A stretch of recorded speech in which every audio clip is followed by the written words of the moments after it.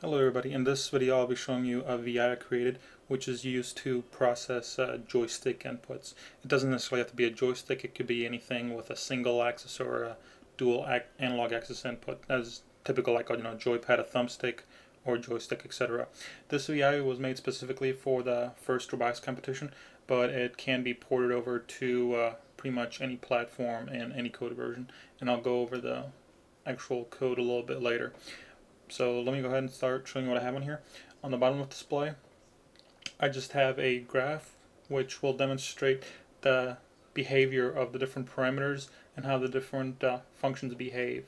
On the right, this is expanded to utilize two axes. Now right here, you could just see sitting flat, and you can see I actually have a Xbox 360 controller plugged in, and this is pretty much what the thumbstick is. So right now, I move the thumbstick all the way right, all the way up, all the way left, all the way down, and in between, you can see I could give it variable throw, if you will, and I'll show you how this functions with two axes, and then obviously the code at the top.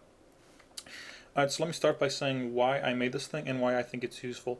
The main reason why I made this is because when you have a joystick, I gotta demonstrate over here, you can see the little green arrow, that's the input, and red is the output. Right now it's not being processed, it's just all to 0. But as you can see, right in the middle, there's a little zone where it's very twitchy. And if you're using this to control a robot, this can cause your robot to be very sporadic, which is very problematic, or any other scenarios. As you can see, there's right now no dead zone, so just a little slightest bit of movement on the actual joystick on the controller will make this jitter. As you can see, I'm not moving this very much.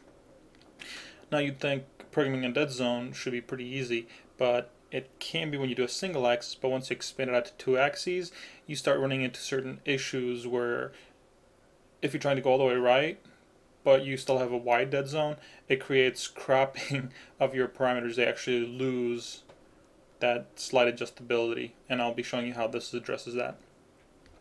So pretty much, let me get started. On the left side, as you can see, I have the graph, and I have one parameter called dead zone, and that is 0 to 1, and this is a double value, so it could be 0.1, 0.15, etc., etc. This enumeration is what the processing type is. Currently it's set to linear, and this is pretty much just the default. As you can see, the input values and the output values. So over an input range of -1, which is maximum left, to 1, which is maximum right, your output is -1, which is maximum one way, and 1 maximum the other way. And you can see it's a completely linear relationship where input equals output. And I'll show you the different types in a second. I have a parameter on here called n to the power of x, which is unbounded. This means it could be any value. There's no set limit, except it can't be negative. I guess I should note that it should be 0 plus. And then a minimum output of 0 to 1. Again, this is a double, which could be 0.1 to, well, 0 to 1. The reason this is important is because if you have a mechanism that's not properly censored, or that takes a certain amount of force to even move just barely, this is what you would utilize this parameter for. So you'd have to find out on your own what's the minimum value it takes to move a motor, and then whatever that minimum value is, you would set that into this parameter, and then that would make the smallest output, let's say 0.01 on the output, would actually move the motor, even though a normal value, unprocessed value, wouldn't be able to move it. So whatever the output values would get added to this, and I'll show you the effects. So first, let's start off with explaining what the dead zone is. Now, dead zone, as you can see on the right side, is pretty much to negate this twitchiness. For some mechanism, this twitchiness could be actually very damaging. So let me show you how that works real quick. So let me set the dead zone to 0.1, which is 10%. Now, as you can see, it changed the shape of the parameter. So on a 0 input, it's 0, and the output is flat here, and the output remains 0 from -0.1 to 0.1 on the input range. So when you move the joystick by this margin, you will get no output difference. Let me mirror it over here, and you can see what that does. So now I can see the green arrow is what the input is, and the red arrow is what the output is. And as you can see, no matter how much the green arrow moves, the red remains at 0. So if this was hooked on a motor, it pretty much wouldn't go anywhere. And the second the green arrow reaches past the threshold, which is this inner circle, you can see the label over here. As soon as the green passes that threshold, the red starts incrementing. As you can see, the way I've implemented it is you still retain your full output range. So normally how people implement a dead zone is they just ignore these low values. So that means your output jumps as well. You can't have a very small output when with the typical dead zone implementation. So looking at here, the second it goes above the threshold, the output doesn't jump to there. It actually gets rescaled to utilize your full output range. So right now my difference is my threshold, which is 0.1, subtracted from my input, which is that little tiny margin, and that's what the output is reflecting. And as you can see, as I move out towards the limit, it actually catches up to it. So you retain your maximum output value, and you retain your minimum output value, so you can make it move very slowly and very fast, and still have an effective dead zone. Now let me exaggerate this effect so it becomes more obvious what this is actually doing. So let me make this 0.5.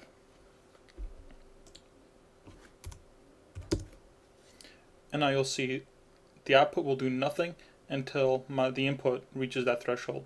Now this may be useful if you pretty much just want to set a threshold to go left or right pretty much. So nothing, nothing, nothing, and the second it breaches this threshold, it starts increasing.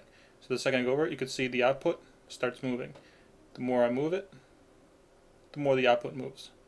As you see, this type of threshold, as I mentioned before, if this was just ignored, then the output would completely ignore this low range, which is an undesired effect. So as you can see on here, is you still retain your maximum, and you still retain the really low values. The really low values just start right past that threshold. So then 75% on the input would be 50% on the output. It's proportional. And so that's what the dead zone does, and hopefully I've explained that sufficiently. Moving on to the next parameter. The next parameter is the processing type. As you can see currently, it's linear, so let me reset the dead zone. It's like so before it gets too confusing putting in all the parameters, I'll demonstrate one parameter at a time, and then I'll start combining them. So as I said before, it's linear. Now you have several options here. You have square root, you have square, and you have n to the power of x. So let's start with square root. Looking at square root, and I can see it's no longer linear. This mode is useful if you want to get more sensitivity on the higher outputs. As you can see, there's a very high output for about 80% of your input range is a high output range. And then towards the center, it doesn't take much input to start giving your high output. Next is, guess other way, the square.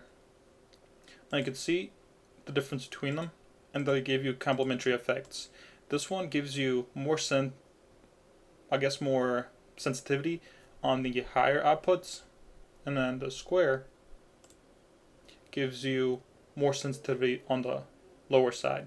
So I can see right now from about -0.3 to 0.3 is relatively low outputs. It goes from -1 to about 0.1. So if you want a lot more precision at lower speeds, you would use this.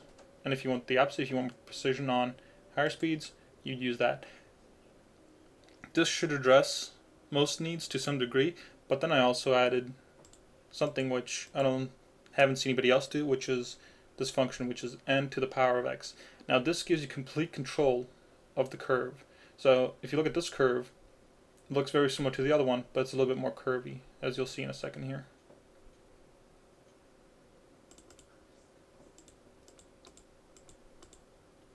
I can see this is the regular square, and this is a little bit more curvy. And this is when this parameter gets utilized, this n to the power of x, which is unbounded. That's what this parameter is. So with 1, you get linear.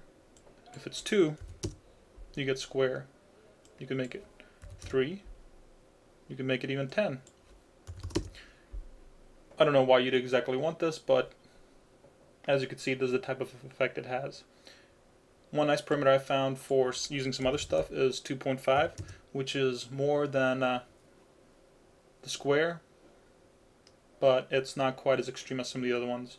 And you could go the other way too, so you could go 0.5, which is actually the square root.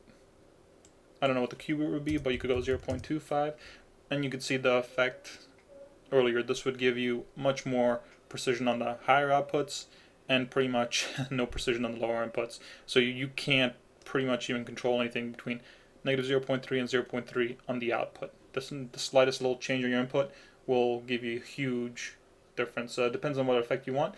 Like I said, all of these things I think will be rather useful depending on your use case scenario. Like I said, you could make this curve to fit however you want. Oh, I guess that wouldn't work, would it? Let me go back to linear. Now let me show you the last parameter, which is the minimum output. As I was saying before, is certain mechanisms when attached to motors require a minimum amount of force. This can be resolved one of a few ways. One way is to do it with an actual speed sensor. So you use a sensor to detect speed and you use that as your feedback loop. But sometimes you don't want to or have that sensor. So an easy way to get around that issue is by using this implementation. This means that if you're going to set any output at all, it's going to be at least the minimum output. So if a motor takes at least a value of 0.15 to move, then you would set this here, and then as I just demonstrate, your output immediately jumps to 0.15 or negative 0.15. So you can't put an output range that's smaller than this. And like I said, this is very useful if you have a certain amount of force just to move the motor, and that's what you would set this to. And then the output is scaled accordingly, so you still retain your full input range, as you can see from negative 1,1 to 1,1, and you have all output values from 1 to 0.15 and negative 0.15 to negative 1, because you set this over your entire input range. So even the smallest input would give you a moving motor. Now I could start showing you how I combine these things. So with the minimum output, you could also give it a dead zone, for example, and then you get something like this. Now this may look a little bit weird, but bear with me for a second. As you saw earlier, the dead zone is this flat spot. So that means over an input range of negative 0.15 to 0.15 on the input, the output will do absolutely nothing. And the second you give it an input that's just outside the dead zone, it will start making a motor move, and it's going to jump to that minimum required value, and then the rest of the way is calculated to whatever the function this is. And like I said, you can mix and match these any way you want. So here's another example. So this is n to the power of x square or square root. As you can see, it looks a bit funky, but this retains the effect you're looking for. So do nothing while the controller is in the dead zone, and then after it gets out to the dead zone, make the minimum value whatever it takes to move, and then ramp up the rest of the way accordingly. As you can see, you still retain the full ranges on both. Now that I've shown you what the effects are on a single axis, I could show you what all the effects are on the dual axis and the different ways it'll affect your robot, and another parameter which you get on the two axes, which is this angular offset. This actually isn't used. This is strictly for a demonstration purposes to show you the effects and for developing purposes. Now let me move on to the next one. Now on the right, I've shown you this earlier with the dead zone. Now let me add some other stuff. So I'll make the dead zone 30%. Let me make let's start off with square root. Labview is being a little bit slow on me, bear with me.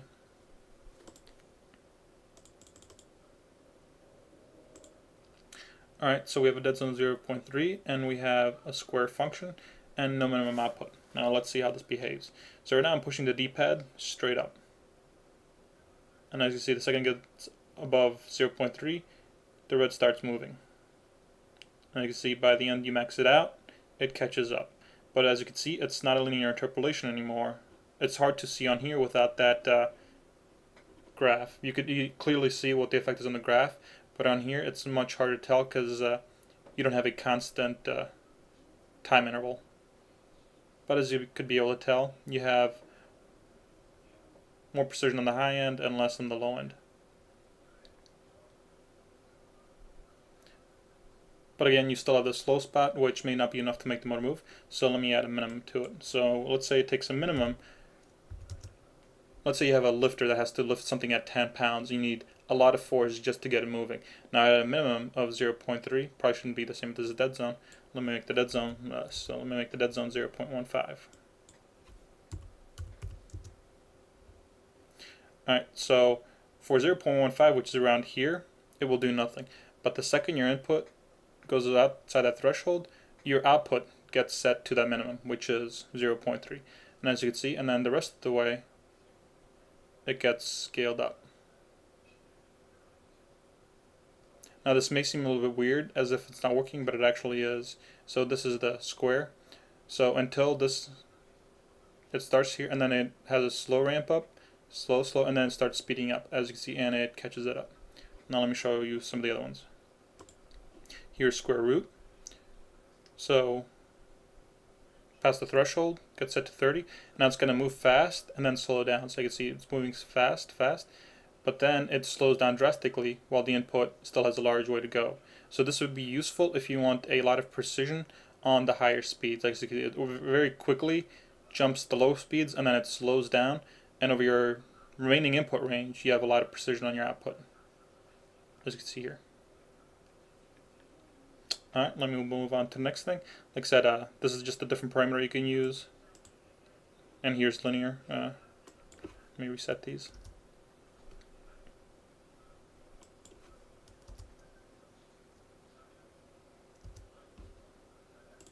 Labview's being slow. I'm sorry about that. Remember, this is what a normal is. So whatever your input is, that's what your output is. So there's a lot of different effects you could utilize to your advantage to set up the manipulation however you desire. Alright, now let me mention what this last parameter is, which is the angular offset. Now as you can see here, whatever the input angle is, your output angle is the same, and so forth, and that's pretty much the case for all of them. Now this is used for several different things. One thing it can be used for is if you have the motors mounted in the wrong pattern, if you will, or the robot goes left when you go forward, you could actually use this to compensate for it. So let me put something like 90 degrees. So now when you press forward, the output vector is actually 90 degrees out of phase. And you could do the same thing going the other way. Or any angle in between. It could be negative 180 to 180 or 0 to 360. Actually, it could be any angle because the functions actually do the modulus calculation on it automatically, I guess, if you will. So here's 180. So now when you go forward, the robot is told to go backwards. Now this may be a desired effect if the robot is facing away from you. This is one way to use this. The other way to use this, which is extremely useful, is if you use a gyroscope, a compass, or an IMU.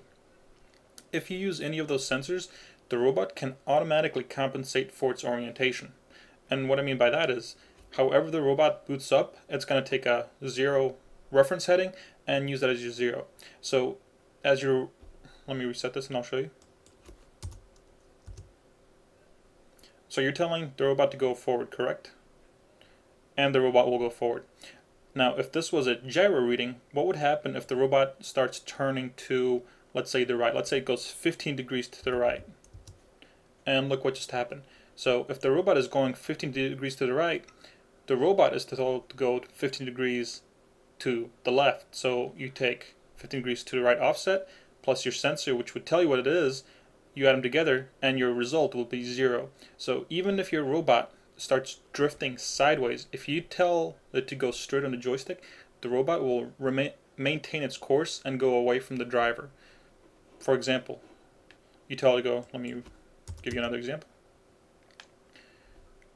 You tell the robot to go forward, and all of a sudden what happens if the robot is backwards? So the sensor, your gyro or your compass, tells you the robot is backwards.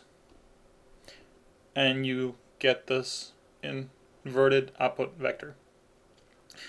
Now, you may think this is telling the robot to go backwards to you, but it's really not. So if you're the driver and you're pointing away from you, which is the green line, and the robot is being told to go backwards, but the robot is already backwards, that means this vector would be telling the robot to move forward relative to you. So with a gyro on there, or a compass, or any other type of angular measurement system, the robot can automatically maintain its orientation. So wherever you push the joystick, that's the way the robot will go, regardless of how it's facing. So if you're telling it to go right, but the robot is facing left, it'll go right, or etc., etc. We've used this type of system on our robots for the past few years, and it works amazingly well. I don't have really any video of it, but I'll get some video later on once I get it going as well as I want it to. Like I said, we're still in the prototype stage. It's still not driving around, but we should be able to get that soon. But pretty much, as you can see, this is what the code does. And I'll go over what it actually is on the top for those curious. If you're not curious in this, you can stop watching. You can just use the VI. But here I'm about to explain what the code actually is and how it works. So as you can see on the top left, I just have all the inputs. I have the enumeration type. I have n to the power of x, which is my parameter for the function. There's your xy, which is just the joystick inputs. There's the dead zone value. There's the minimum output, which is 0 to 1, and the angular offset. Now I've labeled these, so if you want to take the time and try to go through them yourself, you can. But I'll just go through them and see if you guys need help. Just post and I'll try to help you. So the first thing we do is we have to calculate the vector. So this top block calculates the vector's magnitude. So you take, which is just Pythagorean theorem. You take your x squared, y squared, add them, and take the square root of that. Now I have this additional little function here which takes the minimum of x and 1. All this does is it concatenates the value to a maximum value of 1. The reason I do this is to normalize the vector. If I don't do this, then unless the joystick is perfectly manufactured or has the perfect driver, then you'll get weird values and it won't work as you expect. It won't have a normalized output.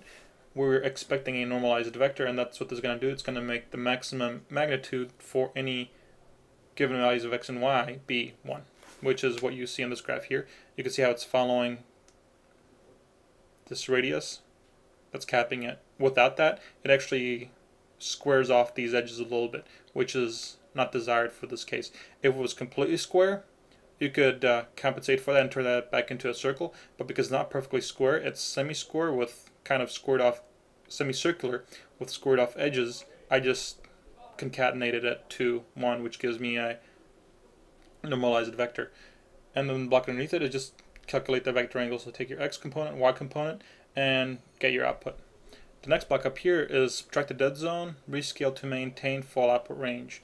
So it takes your magnitude, it subtracts the dead zone, which gives you a certain range. That's going to be your input range. Now from that range, you divide it by whatever the 1 minus the dead zone is. This will scale your input range back to 1. So the output here, the maximum output range rather, will be back to 1 here. That's how you maintain, that's how you don't lose that range in the dead zone, is because you have to rescale it, and that's what I did here. Next, I have a function block for all the different implementations of all the different functions. So here's linear. Linear just passes it straight through, no special processing required. For square root, well, I take the square root of it. Pretty obvious. For the square, I square it. And then for n to the power of x, I just have the n to the power of x function. So you could add as many different implementations as you want, but I think these are pretty good for pretty much anything FRC related. The next block says rescale to maintain full input range and add to the minimum output. So this does a similar function to what this did, but it's kind of reverse.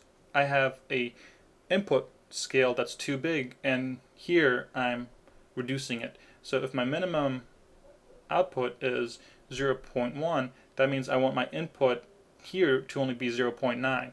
So I take my range, which is 0 to 1, multiplied by whatever the difference between 1 and that is, which gives me a scaling factor, and then I multiply by that scaling factor, I get my value, which is going to be 0 through 0.9 here, plus 0.1, which means my output is going to be from 0.1 up to, well, 1.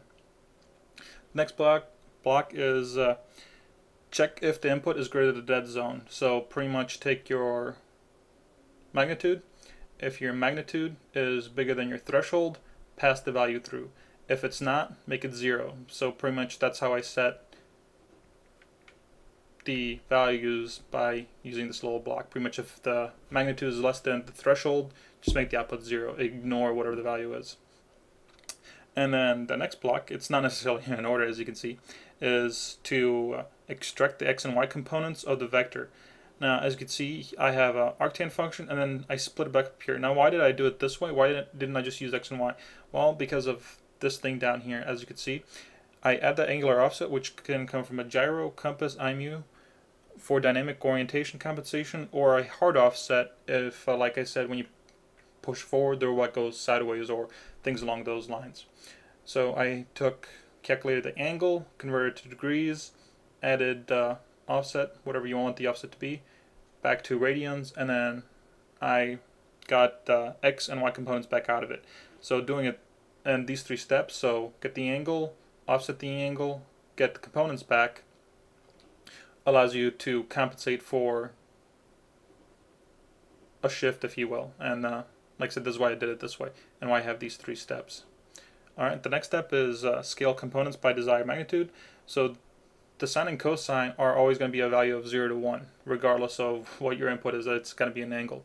So now we want to scale those values back by our magnitude, which is the output from here. So all of this processing is done to figure out the magnitude you want. The angle doesn't have much. In fact, if we didn't want this angular compensation, we don't even need to calculate the angle, and we don't need to calculate the components. We just use x and y.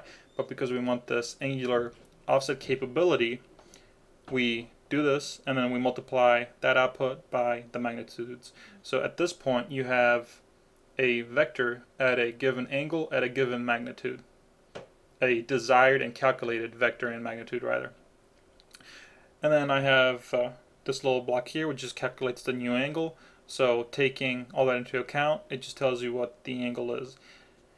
Now this isn't really necessary. I just do this to give you an extra output so you don't have to recalculate it later. So your outputs are your x, your y, the vector magnitude, and the vector angle. Now you're usually only going to use 2 out of these 4 at any time, unless you want to use those for whatever other reason. So you can use x and y components to drive x and y of the robot directly, or you can use magnitude and angle if you want to stick it in some more processing, or if you have different ways to process it. So that's pretty much the code. I think it'll be rather useful. I know we'll be using it, and feel free to use it however you please. Just leave my little credit notation here, and I'll see you guys next time. If you have any questions, let me know. Thanks for watching.